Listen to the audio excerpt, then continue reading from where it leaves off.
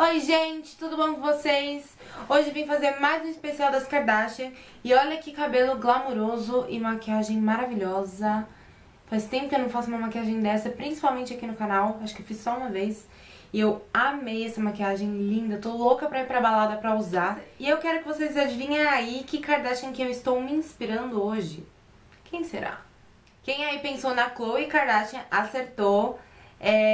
Eu preferi fazer um cabelão assim mais encaixado, mais desengonçado, digamos assim. Vocês vão ver aí no decorrer do vídeo, eu vou explicar direitinho como eu fiz esse ondulado meio louco, que parece um cabelo tipo natural. Nasci assim, linda, com cabelo maravilhoso, mas é muito fácil de fazer. Então se vocês quiserem saber como eu fiz esse cabelo glamouroso e essa maquiagem bafo, é só acompanhar até o final do vídeo. Vou começar usando o meu primer da Benefit Perfectional, espalhando ele nas áreas onde os poros ficam mais dilatadinhos, que é nas bochechas, nariz, testa e queixo. E em seguida eu vou aplicar a minha base nova da Sephora, misturada com a da Mary Kay, que eu sempre uso. A base nova da Sephora garante uma pele perfeita, vamos ver se é isso mesmo que ela faz. A cor é a Moyen Medium 25 e a da Mary Kay é a Beige 5. E eu vou aplicá-las com um pincel Dual Fiber, esse meu é da The Beauty Box. Vou tomar bastante cuidado para aplicar bem certinho no rosto todo, inclusive na área do pescoço, porque como essa base vai ser um pouco mais escura, tem que estar bem certinho. Depois vou usar meu corretivo highlighter da MAC. Como ele é da cor da minha pele, eu vou disfarçar algumas imperfeições, acne, um pouquinho de olheira, porque essa pele vai ser bem bronzeada, então eu não quero um corretivo muito iluminado, muito branco nessas áreas. Então primeiro eu vou passar esse e depois um mais claro, que ele vai mesclar, e eu vou passar bem pouco, não vou carregar muito no corretivo mais claro não. Vou passar nas áreas de iluminado, claro, né?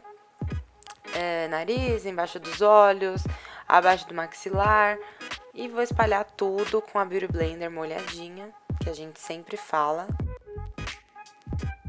Como a pele da Khloe é bem bronzeada, eu vou usar o meu pó da NARS na cor Barcelona, que é esse daí que vocês estão vendo. Na verdade é da minha cor, um pouquinho mais escura.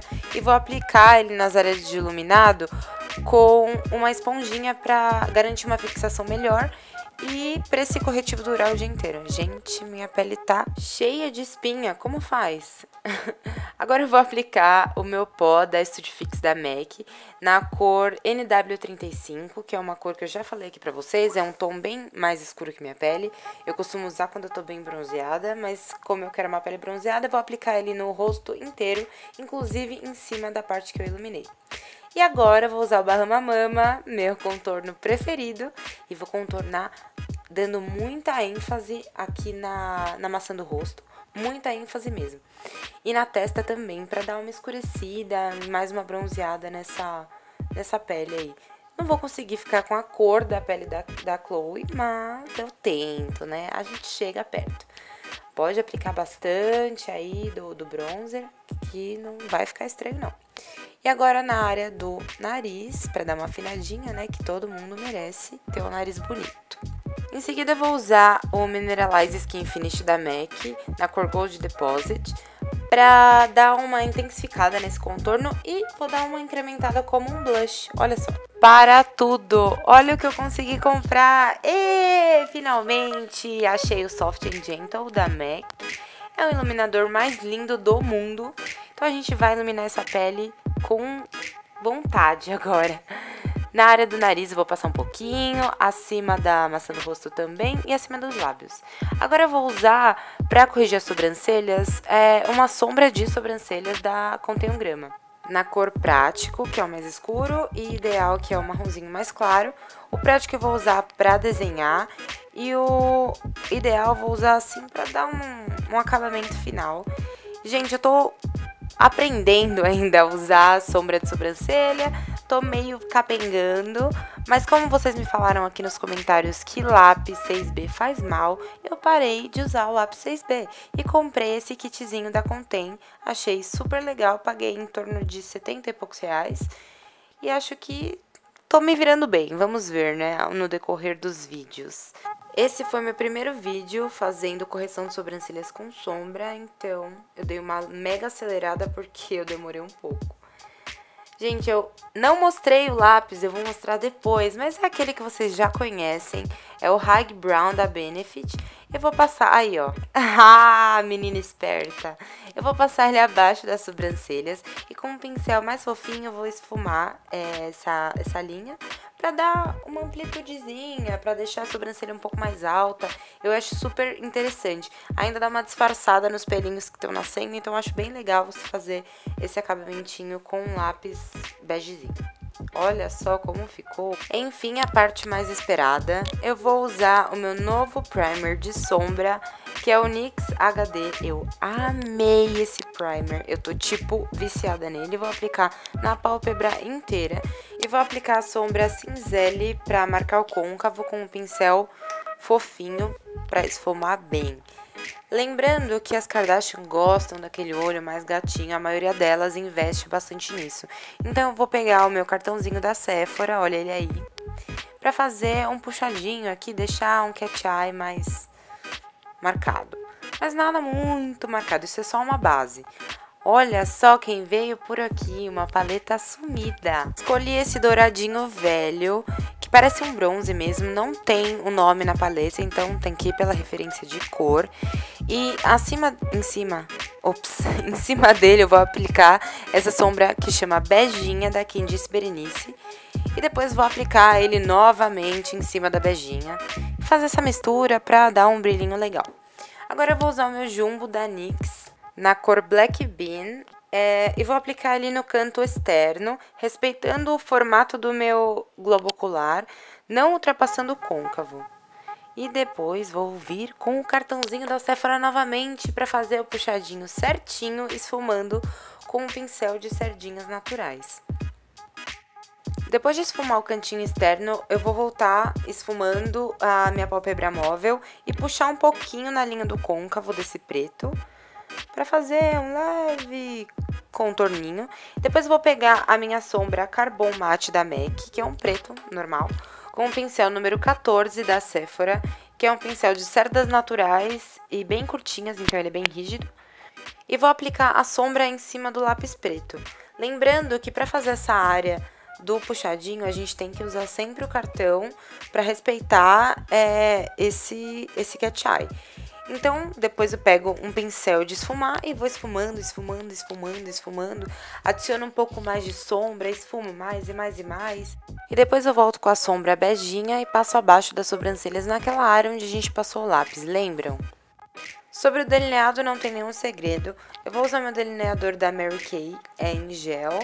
Esse daí vocês podem encontrar no aplicativo Cora, eu vou deixar o link ao lado aqui pra vocês.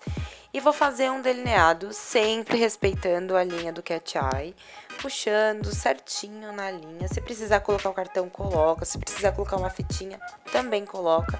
E depois a gente vai engrossando esse delineado e dando acabamento. Esse delineado em especial vai ser bem mais grosso do que os anteriores, porque a Khloe abusa no lápis preto e no delineado preto. Por isso mesmo que na linha dos cílios inferiores a gente vai aplicar o delineado como fizemos na maquiagem da Kourtney. Aplicando certinho, mas essa linha vai ser um pouco mais grossa do que o da Kourtney. Vamos voltar com a sombra Carbon da MAC, o mesmo pincel, e vamos aplicar essa sombra em cima do delineado para que ele dure mais tempo. Fique mais sequinho e mais bonito. Pode aplicar sem medo. Gente, olha o tamanho do meu lápis preto. Por favor, me doem um lápis preto. Olha que vergonha. Gente, vamos aplicar agora o lápis preto na linha d'água superior e inferior. Nunca esqueçam da superior. Lembram da regrinha que eu falei que uma rouba da outra.